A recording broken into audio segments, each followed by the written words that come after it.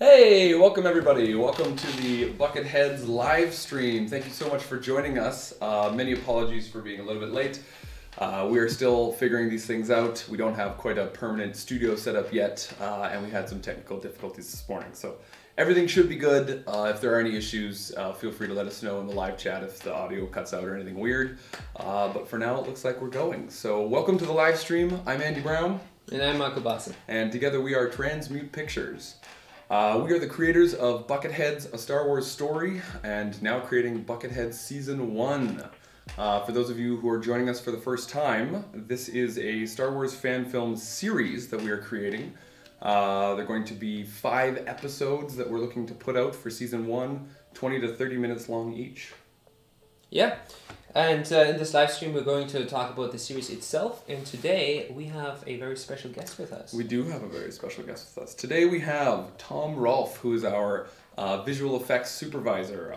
He's been with us since the very beginning. Tom, you helped us immensely on the short film, and you're back for the series, so welcome. Thank you. Yeah, thank you again for working on the short film with us, and it's paid off. We actually went to many film festivals with it. Oh, yes. And it won some accolades specifically for visual effects, and several of them. I think we had the most accolades for visual effects, so yeah. Congrats to you, truly. Thanks. Where else did we win here? Where did you get your awards here? We had Vancouver Short Film Fest, the Ingenuity Festival, and the Grand Teton Film Fest, so... All for visual effects. Major congrats on that, man. Yeah. Thanks for the opportunity. Yeah, no problem. Well, before we get talking with Tom, I think we want to go over some more things with the series and the Patreon, right? Sure. We should put out an express thank you to Shane Molina and Stuart Manson. These are the individuals who created, Stuart Manson rather, and Anil Sharma created the propaganda poster that we just recently released. This is for the Patreon individuals, or the patrons rather. They're getting the poster we released plus an exclusive version that probably no one but them has seen. So we've got it up there on the right-hand side of the screen. And then Shane Molina with Hawaiian Mako Design, who has created both of our posters for the original Bucketheads and Season 1.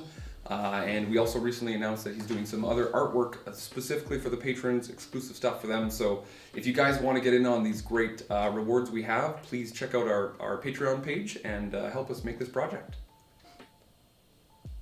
Yeah? Yes. Awesome. I think that is it for housekeeping. Actually, one more thing. At the last stream we said that we would deactivate the super chats and the super stickers. Several of you have expressed that you very much like these as an option, so we re-enabled them. Feel free to use them. I'm going to stress again that the best way to help the series is through a Patreon, just because the fees are much lower that way. When you do a super chat, almost half of it goes to YouTube. But we still appreciate any contribution that you give us, obviously. And I should have mentioned too, if you are looking to check out the Patreon page, if you do want to donate to the project, there's a link in the description of this video at the bottom, so you can go check it out there. Yeah, all right, let's dive into visual effects. Let's do it. So first off, Tom is going to start a new tradition with us on the show. I've been bringing every time my prized little Star Wars possession here, my Yuri Ashigaru Stormtrooper. Tom, today you're starting this tradition where we're going to have our guests bring some unique memorabilia or cool Star Wars thing they have. So what do you got for us, man? I've got this very rare Episode 2 Russian doll set, actually, that my wife bought me many years ago from Estonia when she was there. From Estonia? Yeah, wow. So you can see there's many layers to it. That is hilarious. I've never seen that before. I mean, I've seen Russian dolls, but I have not seen a Star Wars How Russian far doll. does it go? Are you 3 layers in right now? Oh my god. Oh, it's so tiny. And there's The C-3PO inside. and there's different artwork on each one of the layers. And I just always fascinated me, this memorabilia. So That's awesome. I Wow. want you to All the way from Estonia. have that on your desk for now. I'm going to have to ask for it back eventually. Yes, we but will, I'm we gonna will loan display to it you. proudly. I've never See, we do never it- seen these anywhere else. Reach. Oh, it's so... we kind of got some crossover there. Yeah, here, I went off screen. This is a social distancing studio still. Yeah. This is So visual effect. We're Yeah. keep it that way. We're going to display Tom's awesome little Russian doll set here today beside the Yuri Ashigaru guy. Oh, we should tilt that camera down next time. Well, that's where it is. You get Anakin. No, and, it's there. Anakin. Padme. Can you put it on your phone? Or Oh, on your maybe. phone? Yeah, here we go. Prop it up. Oh, Here's- one more. Here's another one. Phones, they're useful for multiple things. Nailed it. All right, we got it. We got this, guys. Perfect. Okay. All right, let's get into some questions. Tom, you get the same first question as every other guest of Right. ours. What's your favorite Star Wars moment? Not film, moment. Moment is got to be it's the end of Return of the Jedi, I think. That moment, but I don't want to talk about it in too much detail because my kids. I'm currently rewatching all the films with my kids, as in I'm rewatching it, but they've never seen them, so we haven't got to that yet. So I don't want to spoil it. But End it's just, of Return of the Jedi. Okay, so we won't spoil this one. Hopefully our fans. I was going to say, as a joke, spoiler alert, and talk about it. Then I realised. Hi kids. Family first, man. Family first. Again, Yeah. no. So- Hopefully our viewers have seen Return of the Jedi. So it's just because part of the reason was I saw it when I was 5 in the cinema. One of the first films I saw. I'm amazed that you remember this. Yeah, well, it had a big impact on me. That Right. just the imagery and the design of the film, and I didn't realise at the time it was such a pivotal point of the trilogy, obviously. But so that's another reason it kind of stuck with me. And the lightsabers just as a kid, I just couldn't understand how they were done, and yeah. So it was just the whole part of it being one of the first films I saw in the cinema. It probably scared me to death a bit, the Rancor scene. So Right. as a kid, but the Emperor as well. But yeah, I loved it still. So. Did that kind of like spark your interest in visual effects or film Yeah. at that point? Or? Yeah, I mean that was what kind of got me into doing this. Actually, I was quite lucky at a young age. It made me want to make film. I didn't know I wanted to do visual effects at that point, but it made me want to make films. So that inspired me to make films as a kid, and at university I directed a few films, and then got the chance to do visual effects. So. Wow. You knew from a very young age. Yeah. I don't think I knew. I think I've said it before, but it was grade 11 for me, so I was like 16, 17 when I knew. But good for you, man. Yeah, so now you've been working in visual effects for quite a long time, and you've Yeah. worked on quite some memorable films, Mhm. and also bigger name films that probably most people have seen themselves. Is there any film that stands out to you that you really enjoyed working on? Probably the film that immediately springs to mind is Return of the King and the Lord of the Rings trilogy. Oh, That because- was, yeah. I mean, I've seen your IMDb, obviously. It's Yeah. It was a long so I'm time like going ago. through my mind, like, which one of It those? was is amazing? 2004, so it was kind of a long, or 4. Yeah. Because of being able to work in such an amazing environment. Yeah. Peter Jackson just walking around without any shoes on.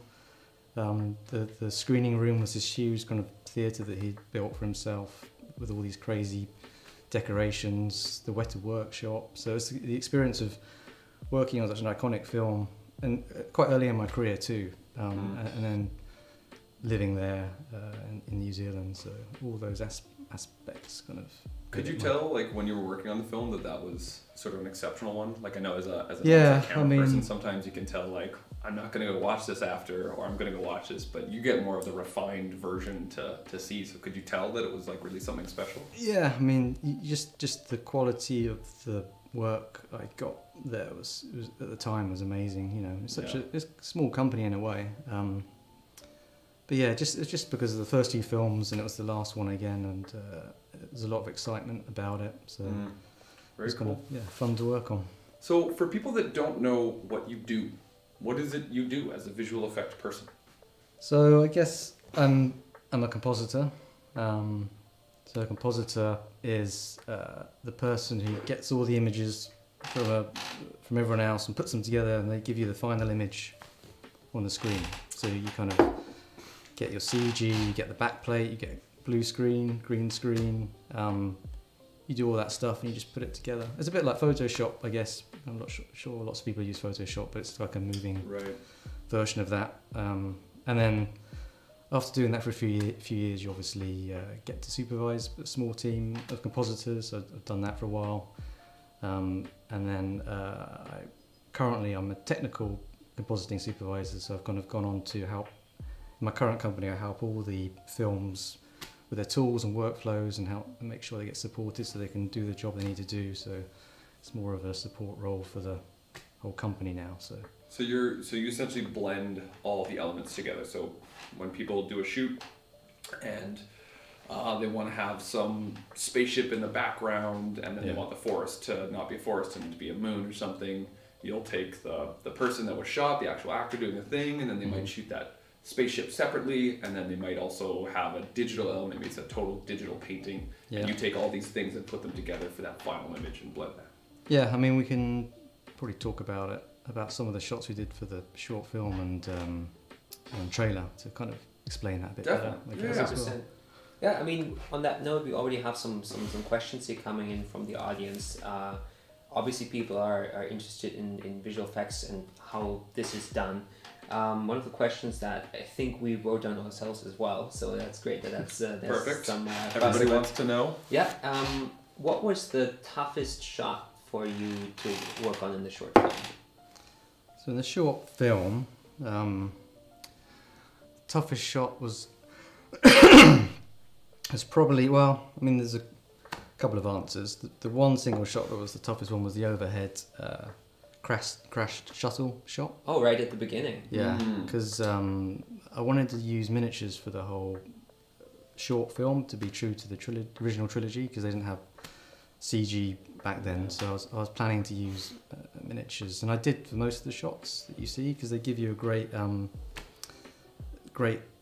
look. For example, you know, we did a shot with the crashed ship, and then you just put the model where all the actors were, film it in a scaled position with the camera. You've got all the correct lighting, if the scale's correct, all the perspectives right, and it's just, you can just put it in and it looks great. The problem with miniatures is, even though it seems contrary to the name, you need a miniature that's big enough. Yeah. You need a big miniature to look good. Perspective is really important when you're doing that. Obviously we can't, you know, the original films, the Star Destroyer is probably the size of this room or something, I don't know. Yeah, they're big. So we had a big model for the shuttle. I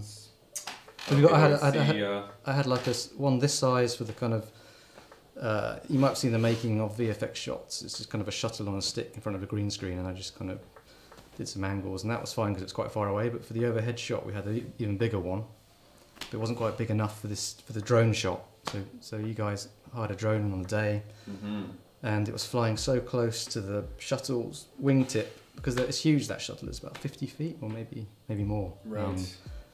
And because it's a miniature and you have a camera that close, the depth of field doesn't work. You can't. It just looks like a miniature. So we had to kind of fake that a bit with CGI. So I still used the textures from the model. I projected it onto a 3D model. So I actually didn't know this. Just to touch on what Tom was saying there. So what we did on the day, if you've seen the short film, right near the start, we have that big overhead shots. It's top down. Right after the shuttle has crashed, and we pass over the shuttle and then through a bunch of trees, looking over the tree canopies, and we see our stormtroopers are there on the ground and you know, outside the ship. And so on the day, Marco and I hired a drone operator to get that shot above the trees and everything. And then we tried to match the move by taking a toy shuttle that we had, the same model. It was about this big. And we had our drone operator fly over it in the same manner, doing a number of speeds and things, because we were trying to use it as a model. But like Tom said, we had the drone too close to the top. The model was like moving around and things like that. Yeah, because I remember too, like we had the drone so close that all the, you know, the wind or the downward force, whatever, was like kicking up dust, and we didn't really have the right setup to go about that, did we? Yeah, because the problem was the real shot. The drone would have been touching the tip of the shuttle, so as a scale down, you had to be really close to it, and so in the end we just kind of held a camera, moved it along a few times. And so speaking of that shot and perspective and stuff, did you use the footage that we had for the perspective of going over sort of that dorsal fin? Because that's a big moment to sell the shot, right? Is the parallax that exists when you're going over that. Yeah, so we tracked the 3D track of the environment. So we had that all match moves, as they call it, and then I just off the internet I got a simple model of the shuttle and just matched it up to where it was on the day, or where I wanted it to be, so that way you get the perspective. And then I used the textures from the model. I just kind of projected it onto the real model, onto the CG model. So, well, it looked great. But yeah, I mean, if you look closely, you can see some of the things slipping around, and more time would have been great. And if I'd planned it a different way, it would have been good. But that's part of these projects. You don't get the time you want, and you have to say, okay, I've got to stop now. We all know with the maximum amount of money and big budgets, we can all achieve just about anything. But when it comes well, to even with that, you can't always. But well, true. Yeah. A lot further. You're certainly better prepared, as we're all aware, because we work on the big sets and stuff. But yeah, sometimes when you're doing the smaller things, you just got to work with what you got. Yeah. Yeah. You mentioned earlier that part of your job is also overseeing a team, so managing all the elements until you at the end put them together. How many people worked with you on the visual effects on the Buckethead short film and on the teaser that we just released?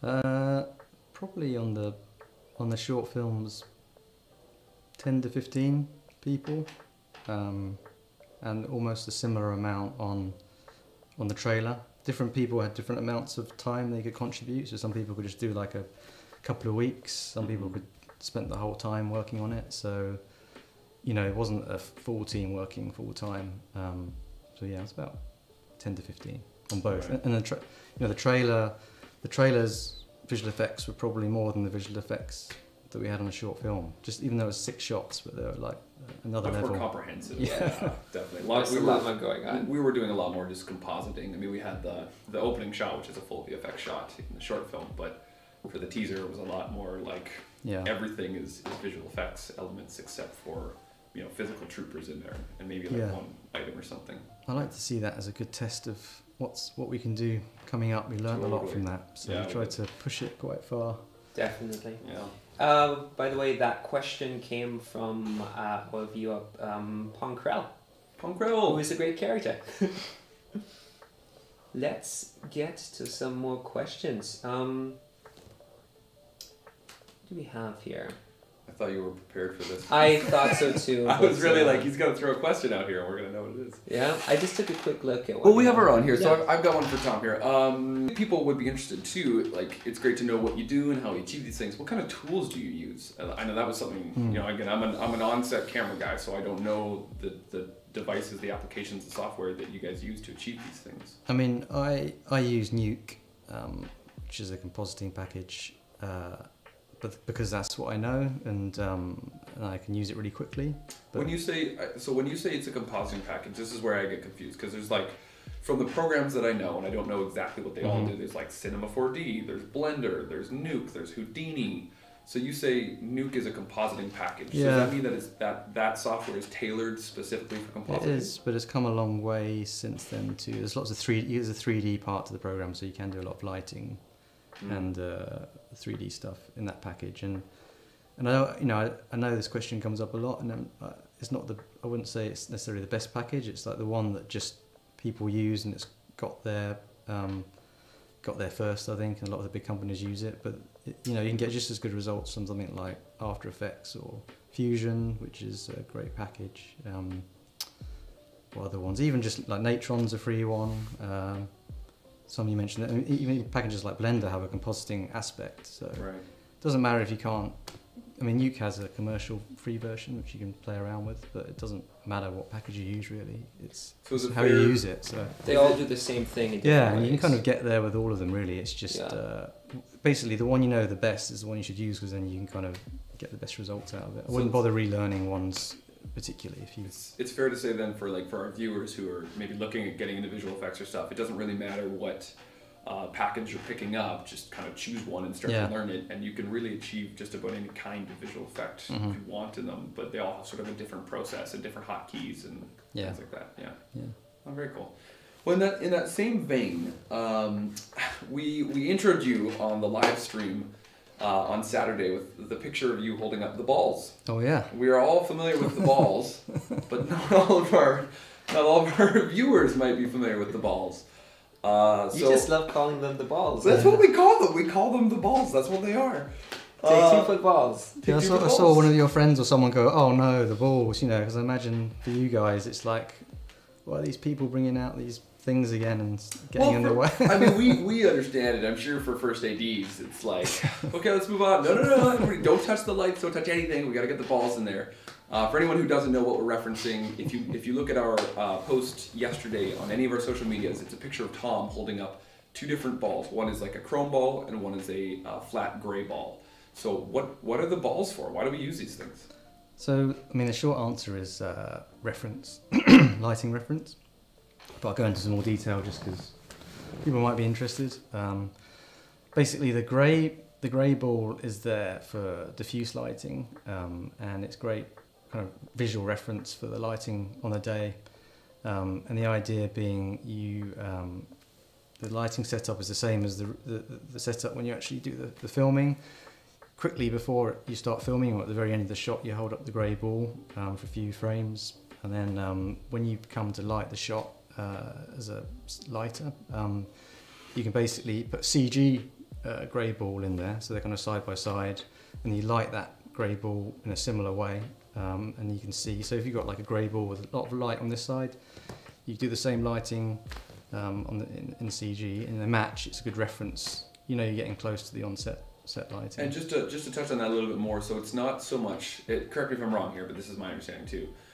It's not so much that you're looking necessarily always at like how the light is to your eye on those gray balls, but that with that particular shade of gray, you can tell your exposure value, and then based on your exposure value, you can adjust the lighting so that it matches more appropriately. It's not so much like looking at it, but using the tools within the software to say, okay, this is properly exposed now because I can see the value on this gray ball. Yeah. Also, you have this thing called a Macbeth chart that you hold up, and it's got all these coloured. That's used more for that. I mean, you can use, so the ball is 50% grey, so you know if you match to that, it's good reference to what 50% grey should be. And then you have a Macbeth chart they sometimes hold up, which has got all these coloured squares in it, and that's good reference too for all the colours of when you're filming, like a true reference, because you know you may have like a blue light and you go, well, I know this colour this chart is this, so you adjust it to compensate for these kind of, make your shot look neutral, basically neutralise the shot, and then you can grade it to a different colour if you want. So that's slightly makes it easier to kind of light if you're in neutral lighting. And the chrome ball, that's more for kind of reference of what the lights are on set, because you can unwrap that sphere and it gives you like a picture of all the lights, and you can kind of see that wrap it onto a sphere, and you can see how all the lights positioned in the scene, and you can kind of match that. It's kind of like a 360-degree camera where you just capture everything that was there on the day. Or like an angled mirror. Yeah, so I mean, it's kind of it's limited to the how much you can see, but and that, and also gives you like a specular reference to the shiny ball, and as well as that, I used this 360 camera. It's the theta, you may know it's a Theta 360 camera, and basically I had a kind of remote set up with my phone. You put it where the actors are, you take a bracketed exposure shot, so you get like 5 pictures, very dark, very light, and then you blend them together in Photoshop, high dynamic range image, which you can then again use as lighting. You can actually light your scene with that 360 image, and if it isn't quite what you want, you then just maybe add a light where the lights are in that image, and you can tweak it, or you can maybe paint some out because you don't like it, or paint some in. So it's a good starting point as well. It's all those things give you a starting point, and then you know where you are on the day of shooting, and then you can elaborate from that. You can then choose to maybe change it depending on the shot, because maybe the actors, that reference is only for where the actor is, so maybe there's a whole other scene where there's different lighting, but it gives you a good starting point. That's actually a great point to touch on too. So isn't it like if let's say you have a scene where there's a wall down the middle, and there's sort of 2 different light setups on each, like kind of two different rooms that are closed off. There's 2 different light setups, but you can see them both in the same frame. You would then take your gray ball and your chrome ball and go to each lighting setup, because it's really about getting different. For example, if you were going to do a visual effect, you would there'll be a shot with, say, a spaceship in the distance, and then there's some action in the foreground. So in theory, you'd want the guy with the balls to start at the spaceship and like walk from there to the foreground. Right. It gives you kind of reference to the whole shot. Right. That makes sense. So wherever there's stuff that's being lit in the shot, you want to have reference. So you often see on big film sets, they're walking all over the place to make sure they get as much as they can. Right. Very cool. Yeah, the Macbeth chair too is a good one that you mentioned, because I think a lot of people, when they're first learning about filming and stuff, think that's just for coloring afterwards. But it's, even when you're doing visual effects, you as the visual effects artist are trying to match as closely as you can to the coloring on the day based on our color temperature and things like that. So it's equally very valuable for you guys for that. Yeah, because we want to work on the shot neutrally usually, and then we'll have a grade from you guys that we put on top. So you have a neutral shot, and then we put your grade on top to see what it's going to look like. So constantly, but if you were to work through a very strong grade, it's difficult. Yeah. So. We have a follow-up question here on that topic from David Conant, who asks, I thought photogrammetry and 360 cameras replaced chrome balls. I understand that you can still use either one based on the workflow, right? Yeah, you want to use both because if you just had the 360 picture, it doesn't give you... I mean, they've tried putting the grey chrome ball in the 360 picture as well. Oh. But the thing is, the more the better. So often these two, the kind of the grey and chrome ball in like lighting slap comps, the artists will present their slap comps with the CG balls, and then you've got the real balls, and then the supervisor can like look at that as reference, say okay, that's a pretty close match. You know, so they still use them now, even in the big companies. You want to use both. You don't want to use one or the other. Really. If our if our viewers or anything, again, anybody who's watching that wants to get into filming or anything like that, if they didn't have access to those balls or they couldn't make them themselves or something, can you get away with like a 360 cam to do as much as you could visual effect wise? Yeah, either anything's better than nothing. So right. And the chrome balls, you could like go to a garden centre and you can get these big chrome what would they be called, like garden objects, I don't know. Yeah, I suppose it doesn't necessarily have to be chrome, but as long as it's a reflective you can find surface. something. I've kind of read that's where people go if they want a cheap one, and then the chrome ball. The DIY method. You could make one yourself by buying a can of spray paint and spraying something. I don't know. Right. And sometimes they have like half and half, so one half is chrome, one half is grey, and just. That's what I've seen most of the time. Yeah, it's the half and halfer. Well, the halfer. That was a really great ball talk. I knew you could talk so much about. This show is not for kids, folks. It's not for kids. Excellent. We have some more questions about specific visual effects shots. Sure. But I think before we get into those, there's a question about our Patreon that we should address. Yes. I feel. Ragnarsson says, "What if you don't achieve the Patreon goals that you say you need? Will you still make a pilot episode?" Oh, yes. So yes. We have definitely talked about this before. Regardless of what happens with the Patreon, we will make episode 1. After that point, we're really at the whim of the fandom. Marco and I are not extremely wealthy individuals or anything like that. We did fund the first short film entirely by ourselves. It cost about 15,000 Canadian, so that's a good chunk of change for us. So again, we've agreed to ourselves and to our fans that we will make episode 1 no matter what, even if we have to fund a bunch of it out of our pockets.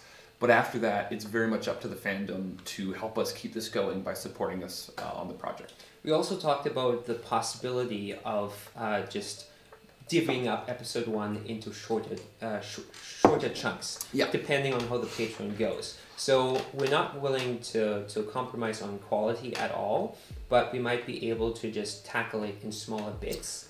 And that is to ultimately to get it out to you guys faster. Yes. Because we could just wait until the Patreon garners the money that we need, which is like about $30,000. And at this rate, that's going to take a great many months that people are probably not willing to wait for, us included. So to do it faster, we may end up breaking it up into chunks, and then once we have, we'd release them as we're done them, so like 5 to 10 minute sort of chunks. And then once they're all released, we would likely recut it into a supercut of episode 1 because we that's the way the script was created, and we don't want to ruin the integrity of the episode by having artificial cliffhangers and stuff. So we re-edit it so you guys can see what it was meant to be. Yeah. That is the answer to that question. Back into visual effects, sort of on the same note. Will the series have special effects as good as a short film, or will more footage, as in more runtime, mean lower quality in effects? And I think the answer to that is... I think you just leave them on the screen there too. Just keep them with us. Yeah, keep your boy Tom with us. I think we both have an input on this. So I think what we can say is that we're keenly aware, again, that we're not sacrificing the good of the film, the good aspect, how good the picture quality is, the production quality. So that is very much on Marco and my mind. And we wouldn't have hired Tom unless we knew that he could do this, and he absolutely can. So from your guys' perspective, how does that affect you having more runtime? You mean having more time to do the effects, or? No, that we're looking to do like 30-minute episodes, right, yeah. whereas a short film was Well, the thing is, it's all about, there may be more effects, but then I'm hoping we'll get more time and we'll plan them a bit better because it's based on getting the money from the Patreon. And maybe doing them in chunks will help space out the work. And if we plan it's about planning the effects. You know, you don't want like kind of 10 massive effects at the start of the first episode. You want to have a few big shots and then a few smaller effects just to make it workable. So we need to kind of plan that out so that we can make, you know, one really cool shot, and then lots of like some of the smaller shots. I was about to say, what was in the first episode there? Well, careful. We can reveal that. We can reveal a little bit what you were going to talk about the opening of. Well, just like just the biggest visual effects shot of episode 1. I think the part that we're working on now, we should leave out because that's near the end of episode 1. But the opening stuff, I think we can talk about because it's right at the opening of F1. So we're very clearly working ahead as much as we can. That's always sort of our modus operandi, right? While we're working on other aspects of production and stuff, we're doing everything that we can to get things ready to go. And that includes the visual effects. So we've had Tom and his team start working on a large opening space battle because it's Star Wars and we like starting in space. And we are starting with the Battle of Endor. So that's kind of what you guys have been tackling for a while. Hey? Yeah, we're really lucky from the teaser. We managed. Obviously, in the short film, I didn't really have many lighters. I didn't have any lighters, I don't think, apart from me, and I'm not a very good lighter. So I thought it was good. I was glad that in the teaser we discovered some really great members of the visual effects team. So we've got an amazing lighter called Francois, and then an animator, Brandon. So yes, those two guys alone are just amazing to have now because we can start doing full CG shots, playing around with them. And getting the models, the CG models looking good. So that's a way to get ahead of the game now. We're planning out the full CG shots now before shooting, and rather than wait for shooting then do everything then, because that's where you kind of run into trouble. So it's great to get ahead on this stuff, and the more time you have, the better it can look. Everyone's doing this in their spare time, so I mean, thanks to my wife and kids for putting up with me doing this and supporting me. Thank you to Tom's wife and kids. They always appreciate it. When they see the end project, they always appreciate it. But everyone's doing it in their spare time. So, I mean, doing visual effects just for a job is hard enough. You just never seem to have enough time. You always seem to be doing overtime. Visual effects artists, it's a hard job to do. Definitely. But doing it in your spare time and making it look as good as you can is another tough aspect, because you have to compromise a bit because it's a short film. You haven't got all the support of a big, company. So it's picking the battles of okay, well, a visual effects shot's never finished. You could go on, any shot could just go on forever, but it finishes when you run out of time or money. And probably something else too, but I can't remember. And what you just said is definitely one of the biggest challenges we face with this project, because everyone is working on it in their spare time. Everyone has regular jobs they need to work because that's how, unfortunately, our society is set up. Which is also, again, why we need the help of everyone, to donate to the project. If you guys really want to see this, we do all only have so much time to work on this, and the more money that we can attach to the project, the more crew that we can bring on, and the more that people can donate their time to do stuff. So it just helps us get it to you guys faster. I know some people sometimes think like, why am I giving them money? But the realistic answer is just that these things take money to make. They take time. We have to feed people. Sometimes we have to download licenses. Sometimes we want to pay our crew because they're donating a ton of time. So that's where all the money goes. And by pay, we really mean gas money and something for the day. Yeah, for sure. And again, we want to pay the crew, but it always comes down to how much money do we actually have attached to the project, and are we going to sacrifice picture quality so that we're paying people, and it also comes down to how excited are people to volunteer. There's really a ton of factors that we have to think about when we're doing these things. I wanted to, before we go to another question, I just wanted to really quickly, I thought this was a great segue. Tom, you kind of mentioned that on these short film projects, a lot of times we sacrifice a little bit because, again, it's donating time. We just don't have all the time to really, really polish things. but we try to do our best in pre-production to avoid having to sacrifice always. Oh yeah. So what is in your description as best you can, what is the way that as a visual effect artist it helps you achieve that shot without having to make those sacrifices? What's like the correct pipeline to go about getting the shot that people were thinking of? Well, I've seen it done the right way and wrong way in terms of sorry. Okay, do you want a glass of water? I should offer you one. I think I'm okay. Okay. You know, even big budget films don't get it right always. You see some films, they're almost just making up the shots as they go along, and that puts a lot of pressure on the visual effects, and you probably don't get the best work out of it if you approach it that way. But sometimes that's just the way films work. And then you get other films, like a Chris Nolan film or something like that, and he meticulously plans it, brings in the visual effects crew early on, they discuss the best way to shoot things and get the best results from doing it that way. So yeah, as you say, the best way is to have an idea of the shot, and then depending on the shot you may storyboard it, or you may go into even like virtual production side and work out the virtual cameras in advance and get some pre-visualization in there, which is just some basic kind of grayscale models of the action and the camera.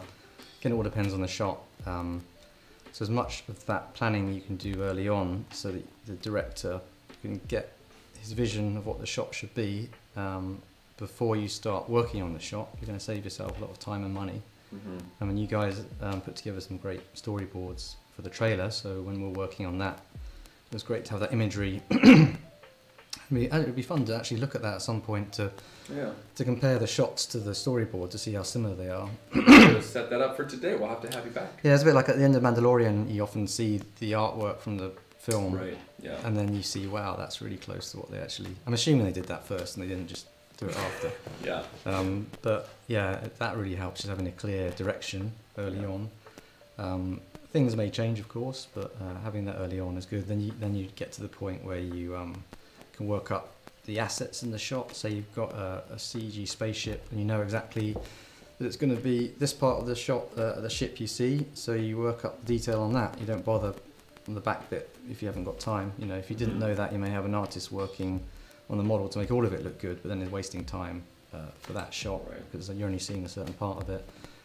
So you want to work up the scene for the shot, you know, so having that clearly set out helps. And then when you come to filming, because you know what it should look like, you can line up everything correctly, position stuff, like for example the hangar shot in our teaser was shot in 2 different times and locations.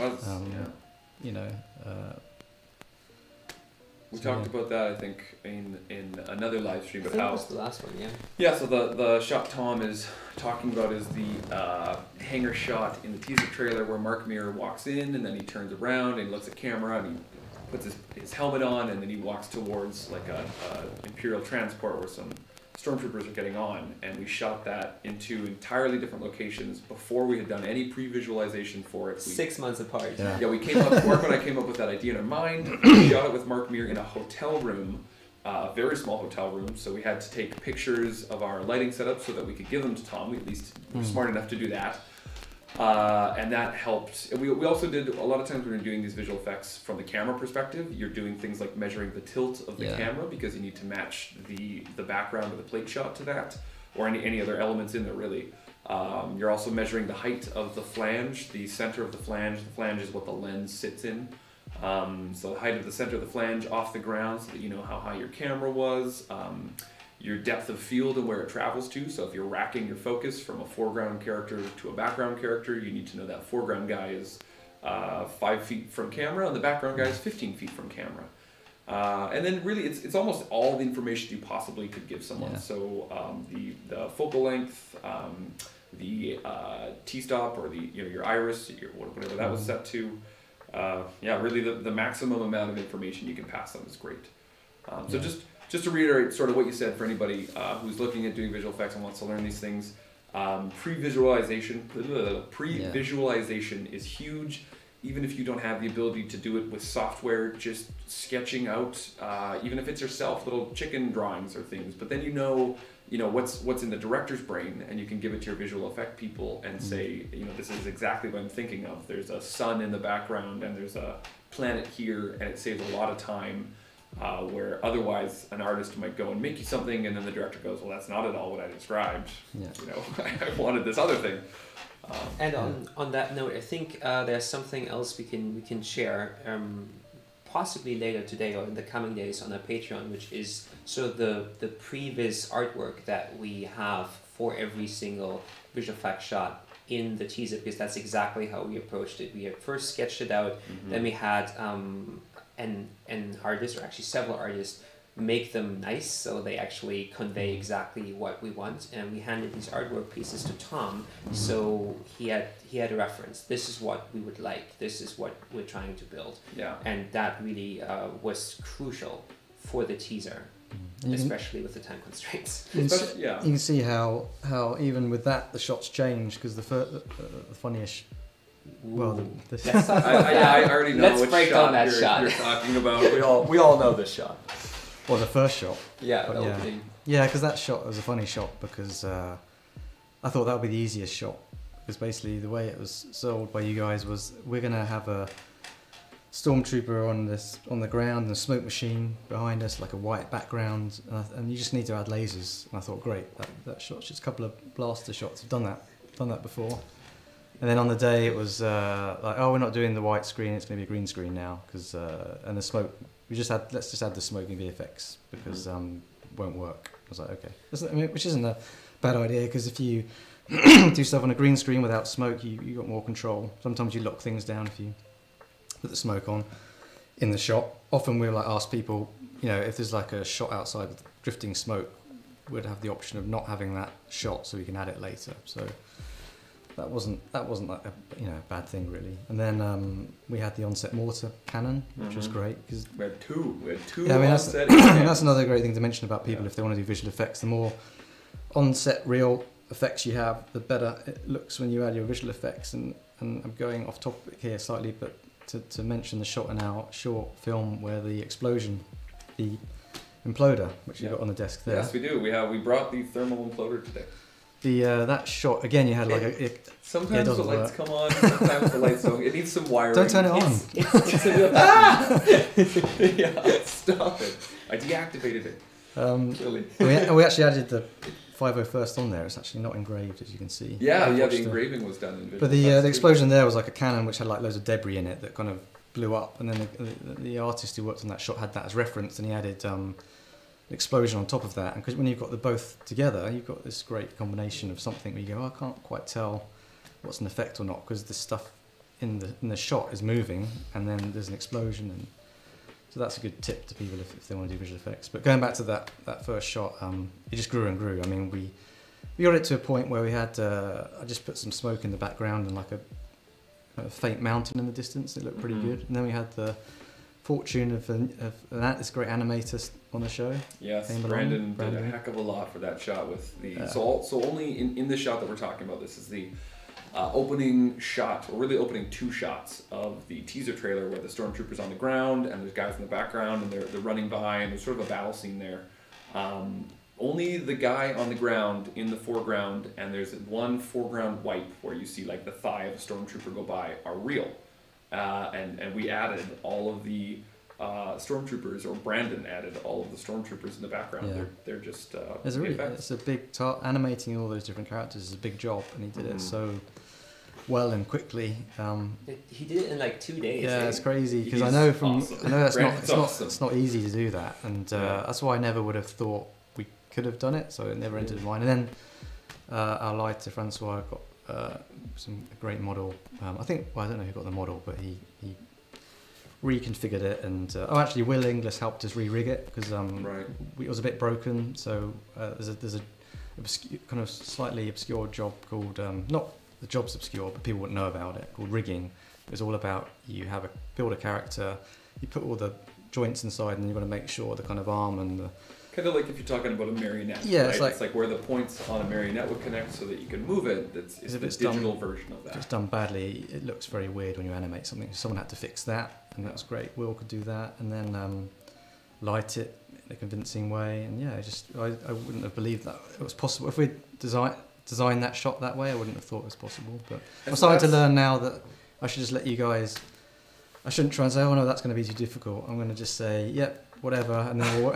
Well, and that's, so I want to say two things. I mean, A, that sentiment is too difficult, we don't want to do it, or not that we don't want to do it, but can we do it, is something that we're trying to break away from too, right? Like, we're always trying to grow as directors of photography and camera people, and we had that, with you were obviously a major part of this, but that shot of the doll transitioning, right? That was a big transition that took quite a bit of thought as to, like, how would we go about achieving this?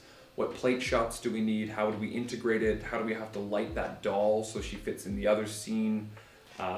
There was a lot of things for that when we talked about it. And I know when Marco and I initially talked about it, he was like, I don't know, man. And I was like, no, we need to do something new and fresh and cool, and let's go for the moon and see if it works out. And I think the idea grew on us. It was definitely daunting to think of it first, but the more you just think about it and put your mental game, or get on your mental game, you can really start to realize how they're done. You got a chance to dress up in a green morph suit.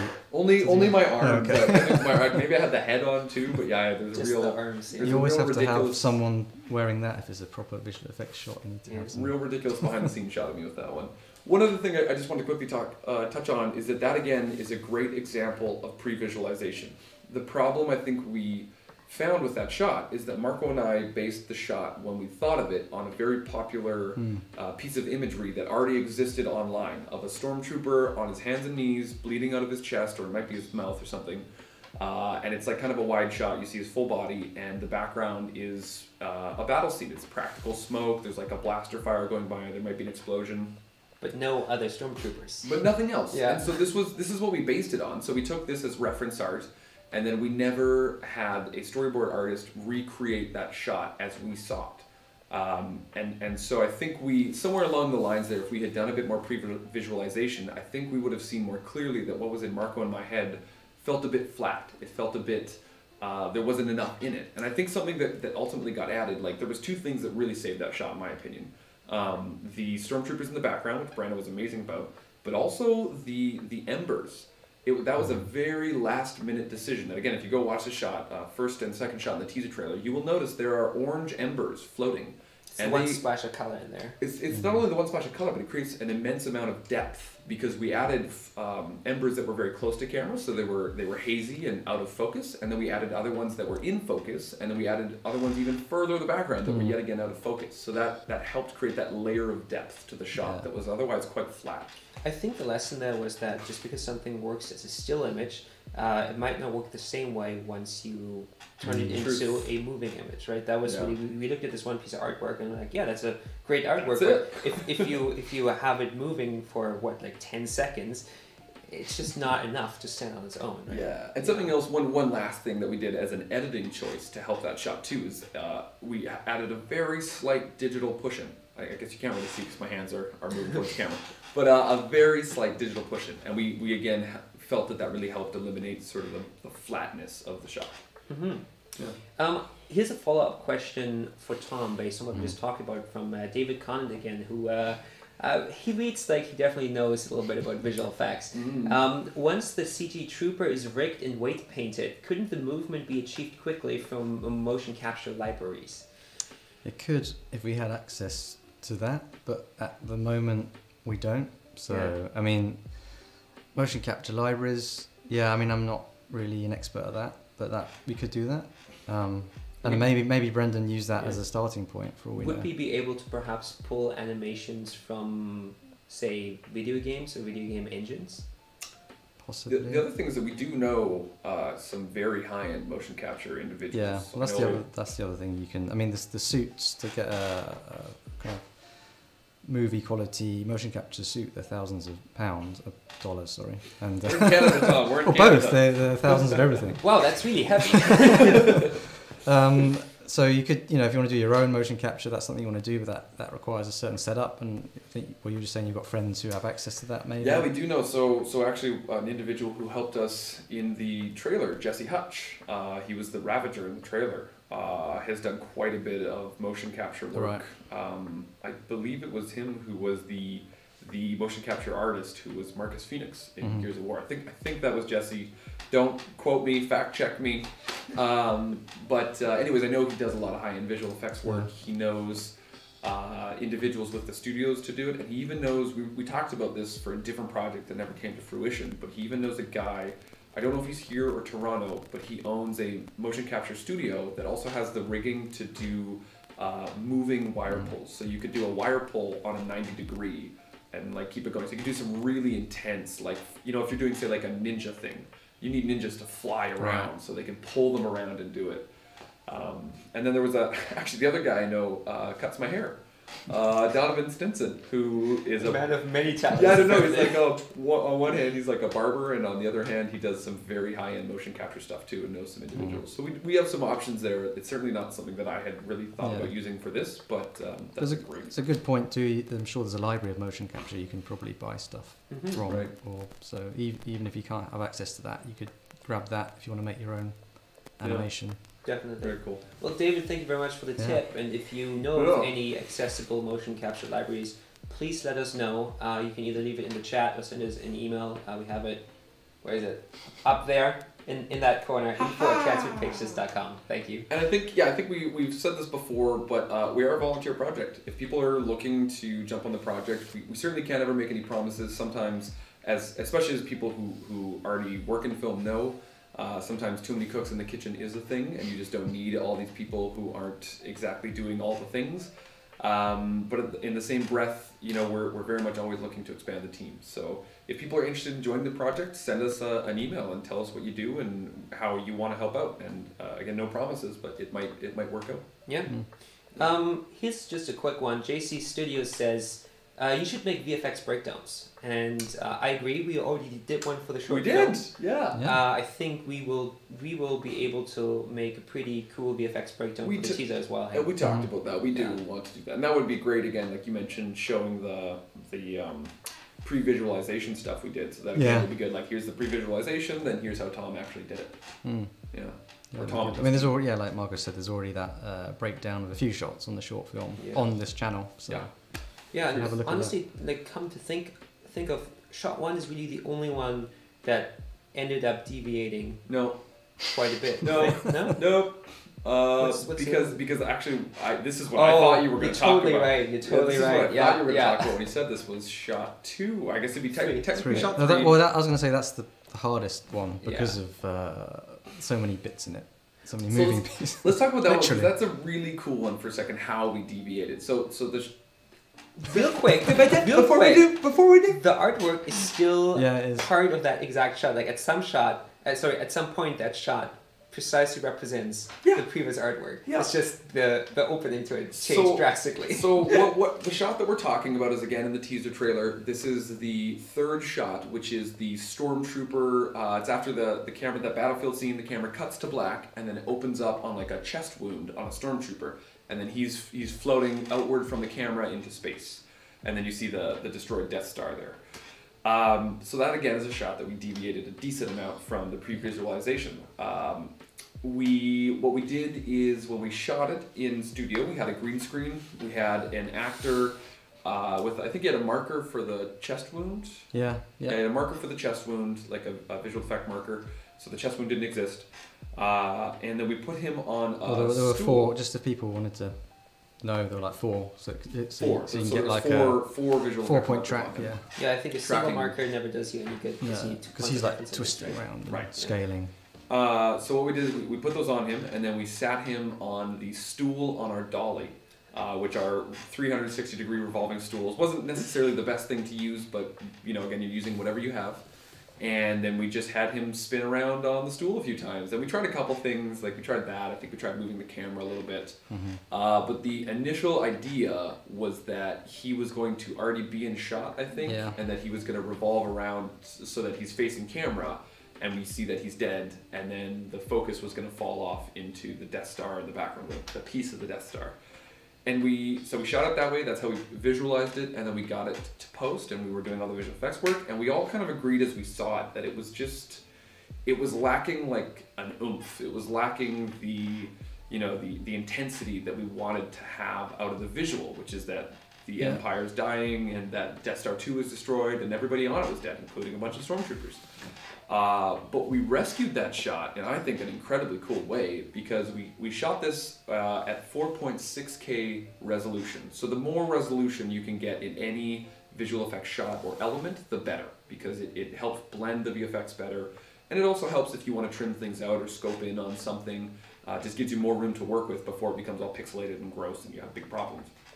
So we shot at 4.6K, which allowed us to re-visualize the shot with what it became, that the stormtrooper would start very close to camera, and that's a digital zoom out is what it actually is. And when you blend it all together, it looks like the stormtrooper's moving, but it's really just a digital zoom out on that element, starting at that chest wound and moving outward. So it was really good that we shot it at such a high resolution. Yeah, well, I mean, we also used the defocusers to help us there, because I kind of put him on in the 3D space and connected up some defocus data with him. So he kind of, as he drifted out, I set the focus point to be as he came into shot. So he basically was out of focus and then in focus. Then we rack focus to the Death Star. Right. So that helped hide some of that. But that shot, yeah, I mean, my sons are great critics of my shots. Like when I'm writing them, and that was one of the shots, they're kind of going, yeah, no, that doesn't look very good. Like that doesn't matter. As you're making it, or for the final one? No, they when we were kind of working it up, Right. They were happy with it at the end. But it was like, why can't you just like push him further away in the distance? And I go, well, we didn't shoot his legs, so we can't do that. Yeah, that was another thing. It's like, it looks like you're just scaling him. It's like, yeah, I'm kind of limited here. So they're very helpful in giving him. So that, what you were saying there is another thing that we kind of faced with the shot is that, again, when we originally visualized it, we said to ourselves, well, we only really need him from like the waist up, and that's it. And then when we changed the shot, you know, the further he gets away from camera, the cooler the shot is. But because we only shot him from basically the waist up, it was like, well, we're really limited to push him away from camera until that, you know, we're out of legs. And that's a shot where, we could have used CG, but I just feel like the less CG you use and the more, because we've got these great access to everyone's like movie, replica armor from the 501st, and you want to use that as much as you can.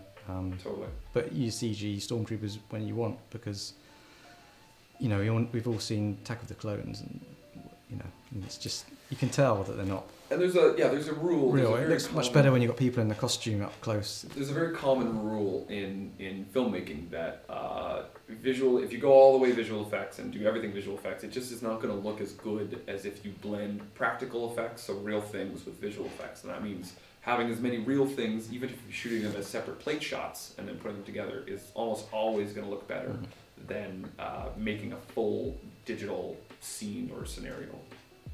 Yeah. Sorry, quick sidebar. You just mentioned something that reminded me. Costuming in the 501st. You have a couple of screen accurate Star Wars costumes yourself, is that right? I do. Oh, which ones are those? I'm working on another one actually. Really? I've got a Stormtrooper, a New Hope hero Stormtrooper, Very cool. and a Darth Vader, a New Hope Darth Vader. I didn't know you had a Darth Vader. I know that. Wow. And I've just bought Kylo Ren off someone too. So Wow, cool. so nice. one day I may. An Adam Driver. I just think he's got such a recognizable face that whenever I talk about him, I just call him Adam Driver. Yeah. But that reminds me too, I think we had this question written down and then never really came to it. How you ended up joining this project. And I remember this very clearly because it was the Canada Day parade in Vancouver. That was my first troop. Yeah, in 2017. Yeah, that was your first troop. It was my first parade because I had joined not that much earlier before you, but that parade had the entire local garrison out basically. So that was like the most stormtroopers we ever had in one place outside of Fan Expo maybe. But at that time we were like probably a couple months away from filming Bucketheads. And I still needed to just get more stormtroopers for our film. So I used the opportunity to just ask people that I haven't asked before, that I didn't know yet, the new members, just like, hey, I'm making this, do you want to be in it? And you were one of those people. I was. And then you said, well, I can be a stormtrooper, but do you need any help with visual effects? At that point, we didn't have a visual effects person on board yet at all, right? No, that was, we were searching out our first visual effect people, and I mean, I think a lot of filmmakers resonate this too. When you're doing your first projects, or you haven't done a whole lot, you usually want to have something to show people so that you entice them and like, look, I kind of know what I'm doing. I don't suck. I've got a real story, whatever it is. But we didn't really have that when we approached you. We were sort of just like, this is what we want to do. Well, I mean, Marco dabbles in visual effects, so I think you had some tests that you'd done. But I guess just allow. Oh, you know, right? Yeah, what have we done? I did some really rough, just laser effects in After Effects. Like I don't know if I remember this. I don't know if you know that Saber plugin from Video Copilot. I was experimenting around with that because you can repurpose it to just be a laser blast instead of a lightsaber, right? But I could have never even attempted any of those effects that you ended up pulling off for the short film. But my question to you is, what were your immediate thoughts when I approached you during that parade, and what made you say yes to that project? Well, I mean, just remembering back to that day is just funny because I remember how hot it was. It was July, and it's the first time I'd done a troop, and we're just all hanging out there with our helmets off because we were, so hot as it was. We had to wait for like 2 hours at the muster point, eh? And then it's just funny the attention you get as well. So it was kind of just the whole experience was just fun. Yeah. And then to have you just come up and ask that, I was like, yeah, sure. And then, so we caught you at the right time. Yeah, and then it was like, well, I can do visual effects as well. I was kind of excited because I'd met you once before at an armor building party randomly. That's before when I was just seeing what this thing was all about, and I remember you saying you're a camera operator, and then it kind of made sense when I saw you again and why you were asking that, and I thought it was a great opportunity to kind of work on something like this that's with lots of passionate people, and it's not a big run by a big company, and you have to do a certain thing a certain way, so it was just fun. Yeah. I knew we'd all be able to work with everyone in the club too, and I just thought it's a great idea. And we've said it before, we were really only as good as our team. Marco and I dreamed up the series and continued to sort of be the showrunners, but at the same time, we could not do this without a great many people. And yeah, Tom, you have absolutely been here since the beginning, and your input is always extremely valuable. So, yeah. Thanks. Really quick here, we actually have a super chat donation coming in from. Actually, he's one of our patrons as well. It's Gerald. You got it right this time. Nailed it. Gerald, thank you so much, man. Yeah, thank you very much for the donation. If anyone else wants to contribute to the project, you can send us a super chat, or if you really want to help us out, check out our Patreon. That's the best way to support the film. We're very thankful. If you really want to help us out, even giving money over the super chat is really helping us out. That's true. I know what you're saying. Yes. Ultimately, we get more of that money if it goes through the Patreon, but any of it is really helping us out. So thank you. Exactly. There was quite a number of questions that we missed. I think some of them can be answered pretty easily here. Just a clarification question there? There's a few there. Yeah. So Emily McRae mentioned that she has a number of BTS photos and things. Emily McRae is an individual who's worked with us on, I think, really since the beginning as well, doing a lot of help with the armor and things like that. She's also a member of the 501st. And amazing. And amazing, of course. I didn't know I had to say that. And so she just asked, or she mentioned she's got a bunch of green screen photos, and sharing them is at our discretion. We do want to share these things with you guys. I think there are some already on the social medias from when we did the short film, but we've got more from the teaser, and we'll continue to share those. We just, I don't know, I guess in figuring out what is always the best thing to share with you guys, thought there was some other stuff first. But yeah, they will be coming, so be excited for those. How many seasons are you all hoping for is another question here. We're hoping to keep going as much as we can. We have talked already about doing season 2. We don't necessarily have that story all lined up, but we have a good idea of where we would go with it in our heads. One season at a time for that. Well, one season at a time. Like, again, we're really still looking to pump this one up and get this one going, and it's going to take some time to get this done, and that the amount of time is really reflected on how much donations we gather from people. So the more donations, the faster we can do this, the more we can focus on the project, and the more we can get to season 2. There was a couple other ones there. Why'd you move? Here's an interesting one that's very topical that I thought maybe we should answer. Someone asked, how does COVID affect the visual effects pipeline? How does this pandemic, is that going to affect us? Is that going to affect your guys' work? Does it affect your work right now on the big stuff? It affects us in terms of the work's running out now, because when COVID hit, we at my work, and you have projects on the run already, they're being shot already. So in the short term it was fine, but as we approach, September, or further along, the work starts to run out. So it's going to affect visual effects companies in that way, and that's unfortunate because the most support from the government was early on given to people, and that's when we were okay. Mm-hmm. But we're going to need the support later on, and that's probably when the support dries up because people are starting to go back to work. But that's when we start running out of work. And so. I did see, I've seen it a few times. There's a petition going around right now that I signed to ask. I don't know if it's probably the federal government to extend the emergency, the CERB, for film workers in particular. So I don't know if that's being looked at seriously or not, but I have seen that petition going around, and that's a good thing. We can all contribute to that. I guess that discussion, because Marco and I work sometimes on set as camera people or camera technicians, and we haven't worked since the pandemic started. Like, there are no sets running. They're just starting up now. But even so, it's a bit of a slow process because the government has announced guidelines for how people can go back to work, especially in the film world. But what hasn't been talked about a whole ton is the fact that all of these film sets are insured. And right now there are no guidelines or no policies ensuring COVID-19. As far as I'm aware, I know that some of the bigger sets are getting up and running, and commercials and MOWs and things, but I don't know how these things are going, because my understanding is that the major challenges a lot of these bigger productions are still facing is that they cannot insure for COVID-19. So why, how can you keep going if your crew starts getting sick or your main actor gets sick or whatever? So, yeah. I mean, the one thing we can do on this project is work on the full CG shots. There's a bunch of them in the first episode, so because we're all working from home, so we can keep working. But that's one aspect. The film, the companies that do feature animation, they're obviously fine because they're carrying on. But for us, it's more tricky. So yeah, we're just going to for now on this project, we'll focus on the full CG shots, and there's quite a few of them. I was going to say, we'll keep you busy, Tom. Don't worry, we'll keep you busy. So we'll just slowly do Sorry, that. Tom's wife and children again. Marco liked that one. Really, I'm sorry. Thank you.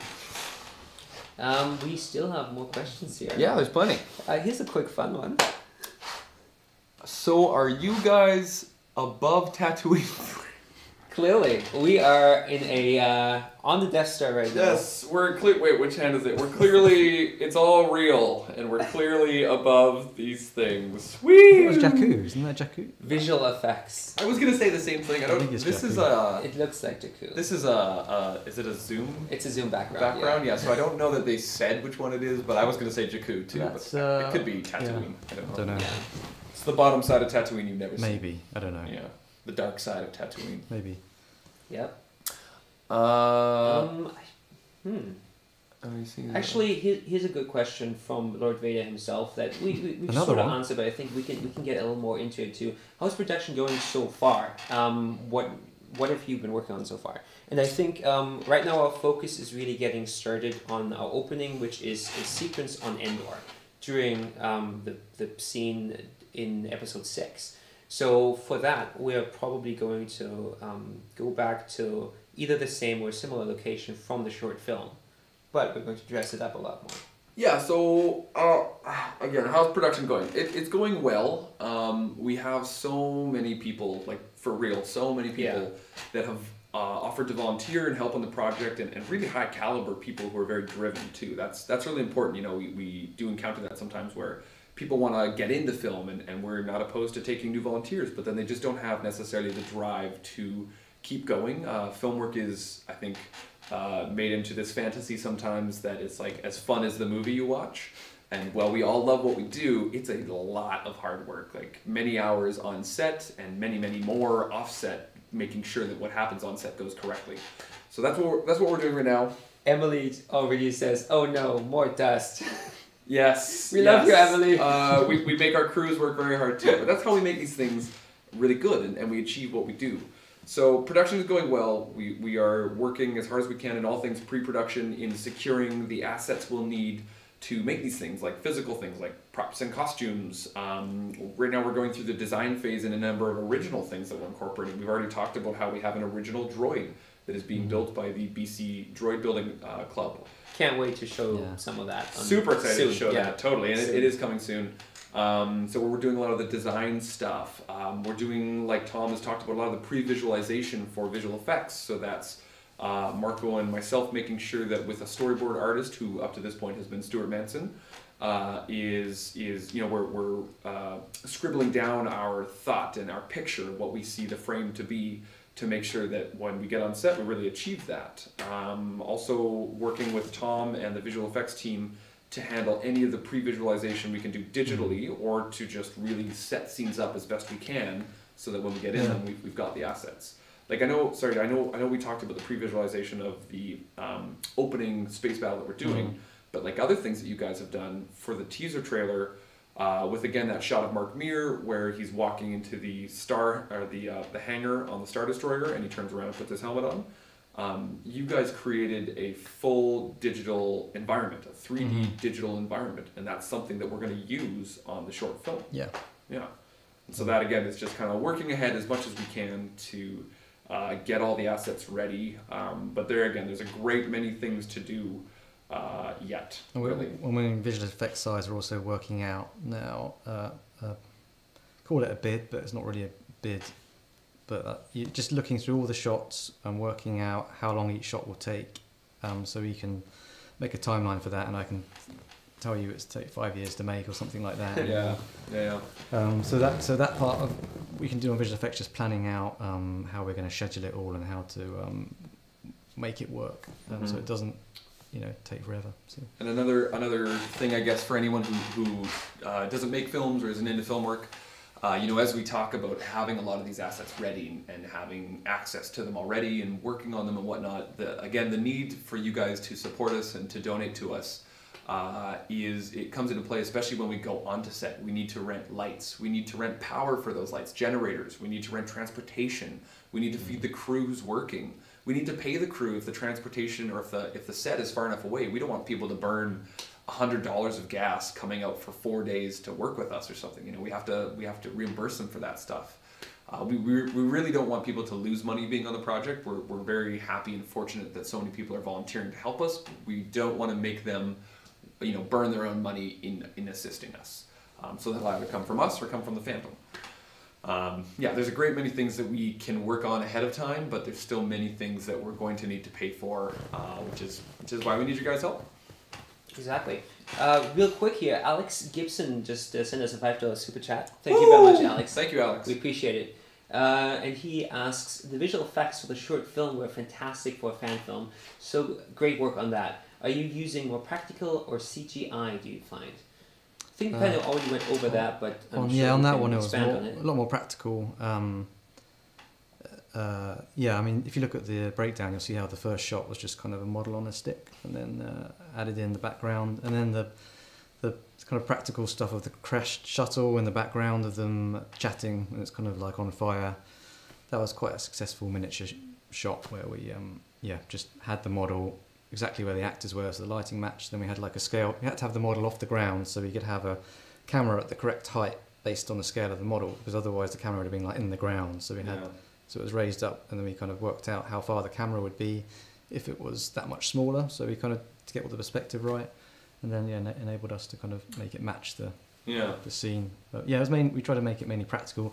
And another thing I wanted to mention is that the blaster, a bigger effect than I realised was all the firefight, because.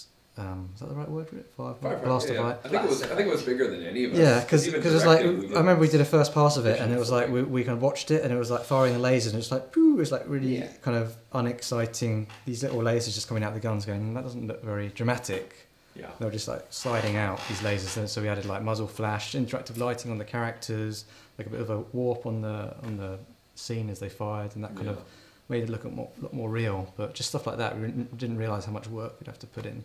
So I guess it was a lot of look development. What the glasses look like, what do flares look like, all that kind of stuff, right? And then all the even we did a lot of work just when there were close-up shots of the troopers, and we kind of put reflections of the laser going across their helmet. We kind of got a model of the helmet. Those are so good. It really helps sell the effect of the blasters being real. That was a lot more hard work than I thought, because I was trying to do it in my own.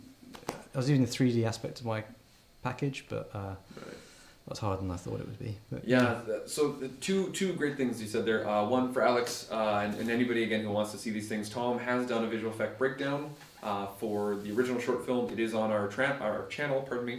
So you can check that out. We haven't done one yet for the teaser trailer, but that is coming. So we will have some show and tell there. And then just one thing you touched on that we haven't really talked about today, especially when you're working with practical and visual effects together.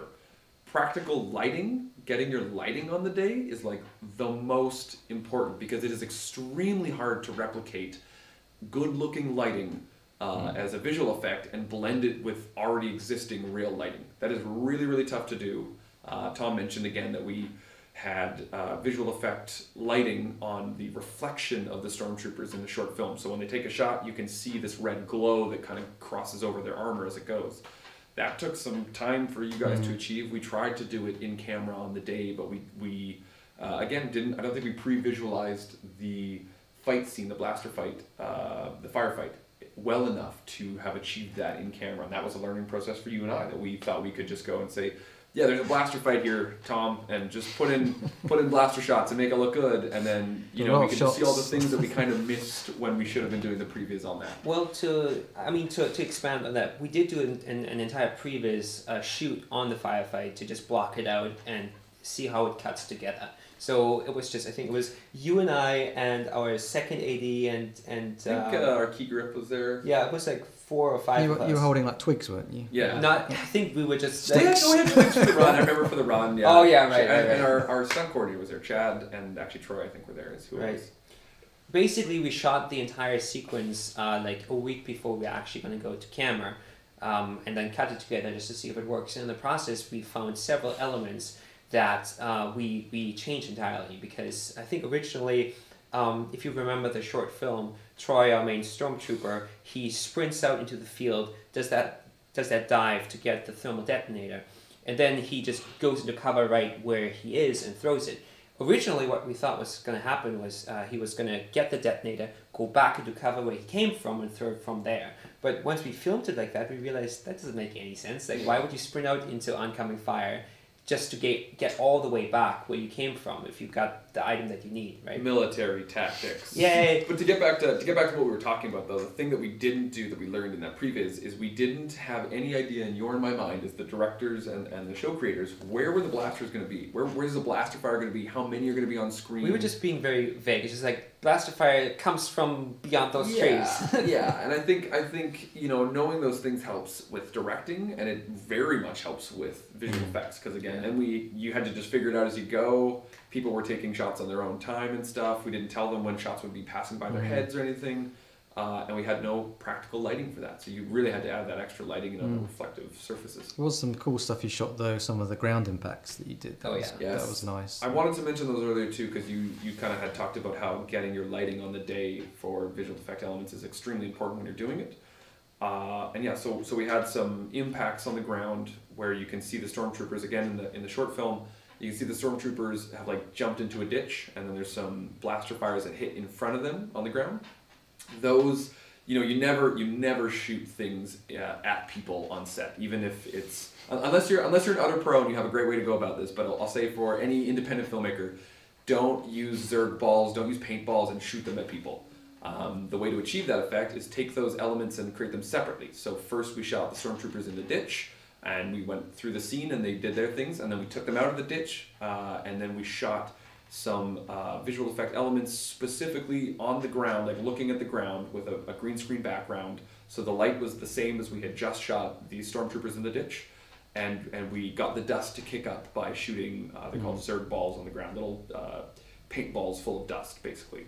Actually, that was a case where we put the green screen up, and it was such a backlit shot, and it's so bright that everything was just, the sun was shining right through it, so it didn't work. Looked great. So we actually ran in with a black screen, Oh, that's- do I that's actually another thing. remember that? Duvetin, yeah. Be Yeah. prepared, yeah. Oh, And that we worked, did, and that worked yeah. really well because it was backlit smoke against the black That's screen. true. I remember But the this, green yeah. screen was like, oh my god, it's not going to Well, work. and the other I was problem- running to get it, and we're running out of time, and then I had to like change it to a black screen, and The other problem too was that we were in a forest. yeah, So you've got really hard light everywhere, and it's kicking off green all over because you're in a forest surrounded Yeah. by trees with green leaves.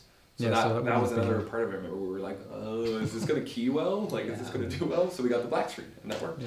yeah. And that's also why we always need a visual effects supervisor on set. Work You with need a to be, visual yeah. effects supervisor.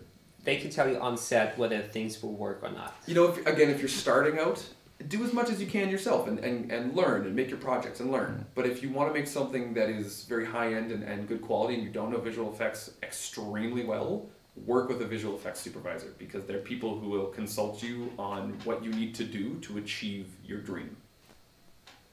Exactly. That's right. I didn't say it. David has another follow-up question as far as social distancing and VFX pipeline is concerned. He says, you mentioned government policies regarding COVID-19. How has social distancing affected your pipeline for remote VFX, and how does the workforce from different countries and policies come into play? Well, before this COVID happened, there was a very strict rule with the big companies like Disney, Marvel. You can't, there are very strict security policies in place. So working from home would never have been an option at that point because they'll be worried about content leaving the studio.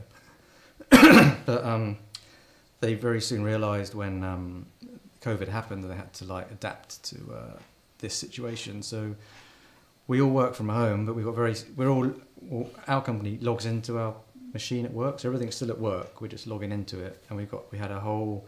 It's like remote access. Yeah, so remote access. we're not doing it on our own machines. We're kind of remoting Right. in. And there were very strict policies that we had to adhere to. Like we have to be in a room with a closed door. You can't let other people see your screen. So it's all the same rules you'd have as if you're at work. So and so far it's so good. It's worked and nothing bad's happened. We've managed to keep working. It was amazing how we set it up so quickly. Just That's out how of we managed to curiosity do. too, I never really thought about this, but like, does the capabilities of your home machine affect that because you're remoting in? So like, if somebody owned an old computer at home, they just didn't care, whatever. I'm not sure how that would work as a visual effect artist, but just say.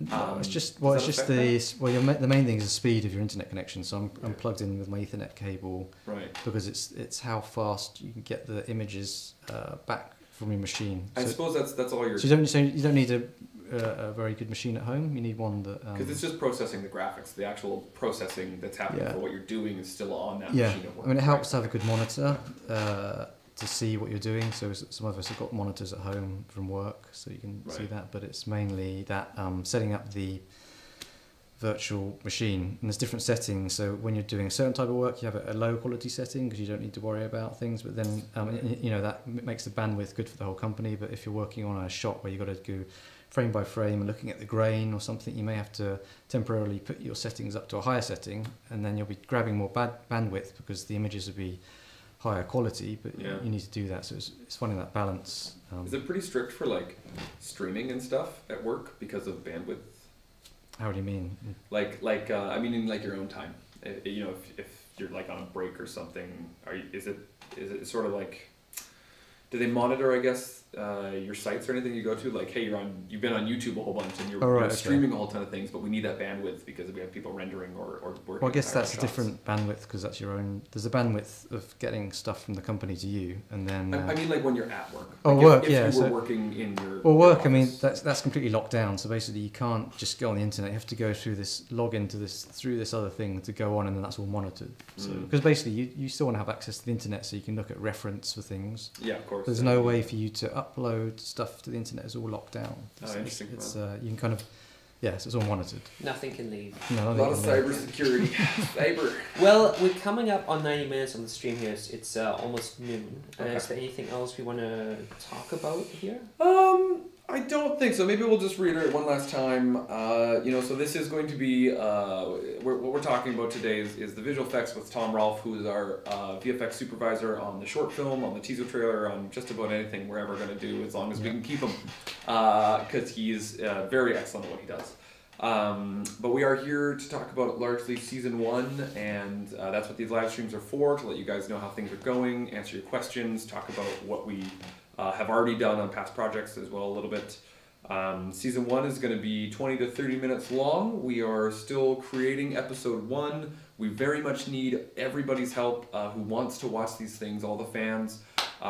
If you're in a position to give, please donate to the project through Patreon. It just helps us get you the product quicker.